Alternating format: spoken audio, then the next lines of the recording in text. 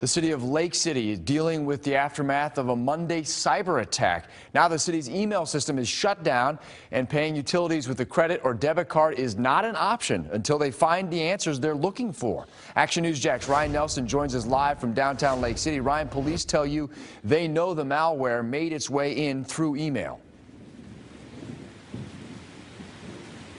And John, police tell me the city found out that on Monday they came under a cyber attack, and as soon as they detected the virus, they shut down the network services, and that meant that their credit card system was down all day long.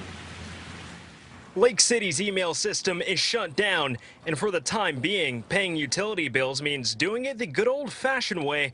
Lisa Bennett tells me she just moved to the city and was surprised to learn she couldn't pay with credit or debit. It's different. I mean, you have to go to your bank, get the cash. I mean, it's just a little bit more difficult. It's easier to go paperless. Paperless is not an option for Lake City after it says triple threat ransomware worked its way into the city's network through email. It was detected Monday, causing the city to immediately shut down the email system along with the city's phone lines. And now they're relying on paper for utility payments and building permits. And tell me officers and firefighters' public safety communications were never affected. I sat down with Action News Jax IT manager Steven Sesnick to learn more about ransomware. He tells me it's true to its namesake.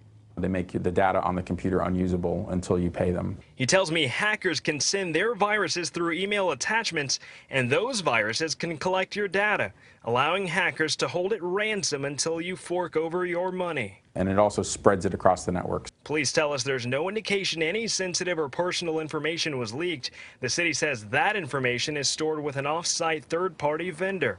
Neighbors like Mary Herman tell me they're putting their trust in the city to keep them safe. It's scary for the normal person because what do we do? Since I've been here, when anything's happened, they've really jumped on it. I mean, I have to give them that.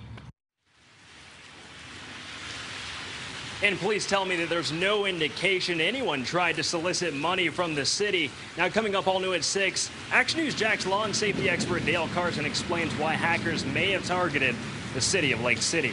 Reporting in Lake City, Ryan Nelson, CBS 47, Action News Jax.